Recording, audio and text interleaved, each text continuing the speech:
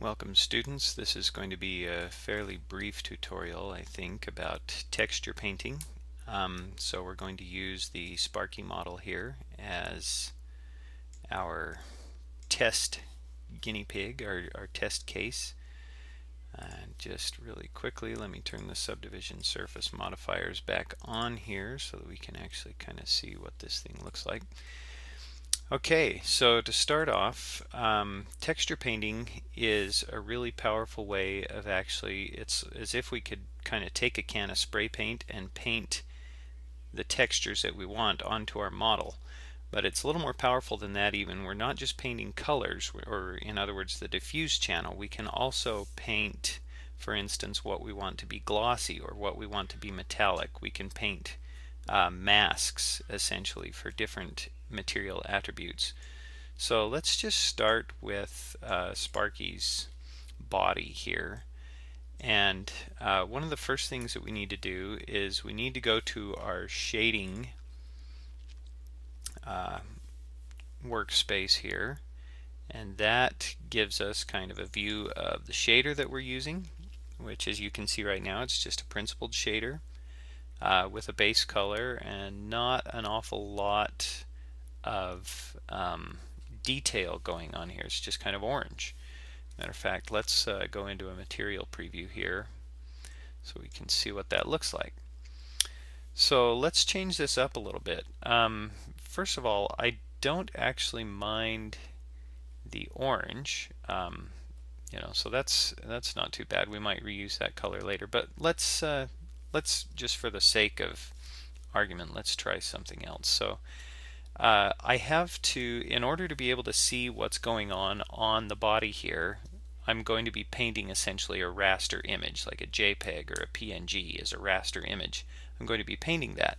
And in order to see the results that I'm going to have in real time showing up on the body as I paint, I have to have that raster image plugged into the material, which right now its base color is just based on this RGB mix. So I'm going to add an image texture. So Shift A, go to Texture, and add an image texture here. We're just going to plug this right into our base color, and we get that typical magenta lack of a color here. Well, that's going to show up black for us in our look dev, but you can see in our preview over here it's just magenta. So now what I'm going to do over here in our image preview, I'm going to actually make a new image. So I click on New, and I'm going to call this Sparky_body_color. And for my resolution, I'm going to give myself maybe 2K resolution, 2048 by 2048. And I can generate this as blank, or I can generate it as a UV grid. Let's just do a UV grid for now. Click OK. And you can see that that gave me a 2048 square pixels Sparky body color image. And that didn't change anything over here because our image texture node doesn't know to use this image. So if I click this little icon here, I can see that my Sparky body color is now there, and I can map it on. And that's great. Okay, you can see it's mapped on really strangely. And that's because I'm not UV unwrapped here yet. I haven't actually unwrapped this mesh. So let's go over to our UV editing tab, or workspace, and you can see that that's already tabbed me into edit mode on the object I had selected. And if I tap A to select all, it shows me over here how those vertices correspond to whatever image I want to pull up. Right now it's set to a different image, so let's pull up our Sparky body color. And you can see that the overlap's really weird. I've got pieces overlapping other pieces, and that's because we haven't actually unwrapped this. So over here in my 3D view, I can either just tap the U key, or else I can go up here to the UV menu and just I have all these options for unwrapping it. And I'm just going to choose Smart UV Project since I don't have any seams marked or anything here. This will kind of do it automatically for me. I'll just choose the defaults and click OK. And you can see over here now that everything's a lot more organized, and we've got pretty consistent size in the checkerboard squares on Sparky. So that actually did a good job of unwrapping the body. The head hasn't been unwrapped yet. You can still see it's weird, but we're focusing on the body right now. So that Smart UV Project did a good job for us. And now it's UV unwrapped, we can actually start painting on this thing. So let's go over to our texture paint, and you can see our look here is a little different, but we can now paint on this character. So if I click this tab right here, you see I'm in my tool settings, and I'm set to paint in my texture slots. I'm in the material mode, and Sparky body color is the image that I have selected. We're going to paint on a different one in a little while too, but we'll get there. So right now we have just our draw brush selected, and I'm going to select a nice really neon green. My bracket keys will allow me to increase or decrease the size of my brush, and you can see I'm painting on the image I created, and I'm painting on the body. I can see where that shows up, and it actually maps it to the UV map for me. Currently my strength is only at 0.7. Let's turn that all the way up so that I'm actually painting with full opacity. And I can just kind of come in here and I can say, okay, this is the look that I want. This is where I want it to be green. I can really zoom in here and kind of get details. I'm having a little bit of a hard time getting into that tight corner in there. Might have to switch modes later for that. So this brush has a particular look to it. You can see it's kind of hazy on the edges, a little soft. I can change that under I think it's the fall off here. I've got different curves that I can apply. So if I want super hard edges, I can just choose that blocky look there. I can actually edit these curves manually as well. I usually like something with a little bit of softness to it anyway. Alright, so now let's maybe pick a different color just to kind of demonstrate how things can look here. And there's a lot more power to this than we're kind of initially even using here. For instance, under this texture, I can actually choose a texture for my brush. I can add textured brushes, kind of like you do in Photoshop. You know, this is, like I say, going to be a fairly quick tutorial, so we're not really going to go there. The more I try to paint, so I just tried to paint like the whole thing there, and it's going to go really slow because my brush size stays the same in screen space. So when I zoom out, my brush covers a lot more territory than it does when I zoom in.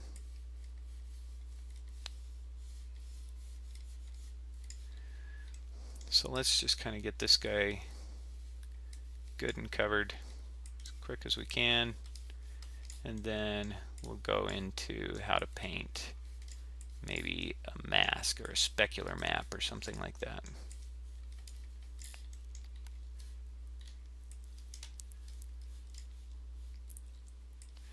I might be running into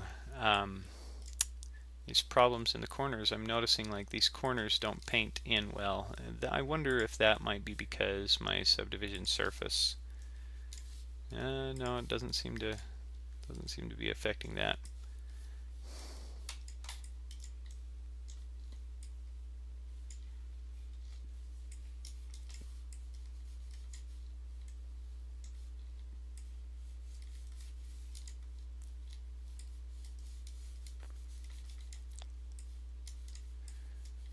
Okay, so we've got a bright red Sparky here now.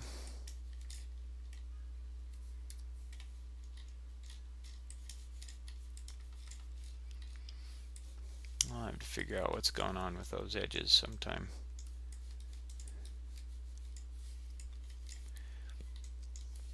And he's got, let's see, let's go back to our brush settings. I've got a little eyedropper here in case I want to resample an old color, so we'll go back to this green and just kind of give him a stylized green stripe here.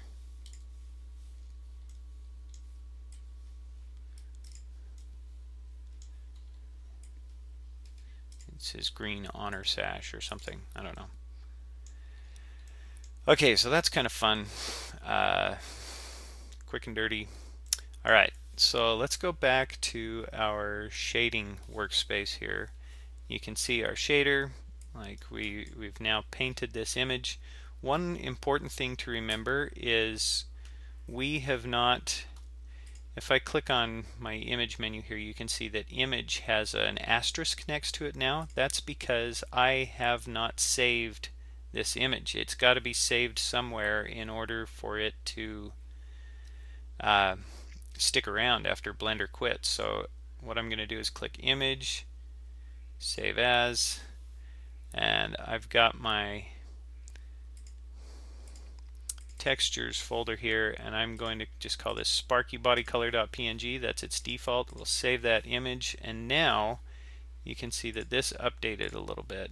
This kind of jumped, and that's because this is actually now saved on the hard drive. If I quit Blender, this image will still be there when I pull this back up. Otherwise, I'd lose whatever work I just did. Okay, so what we're going to do is we are now going to make a new image. So under image, we'll click new again, same resolution, and this one we're going to call this Sparky underscore body underscore specular, or spec. We'll just call it spec.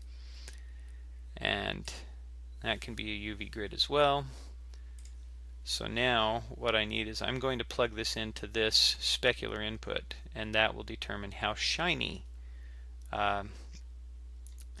Sparky is. So Shift A, texture, image texture, and this time I'm going to pick Sparky body spec and plug the color of that into our specular input here. Now I'm going to go back to texture paint, and you can see since that's the last one I had selected, it's already selected over here, Sparky body spec. I can choose to paint on either one of these images now, but we're going to paint on Sparky body spec. And it really, since this is kind of a mask, it only makes sense really to paint in black and white.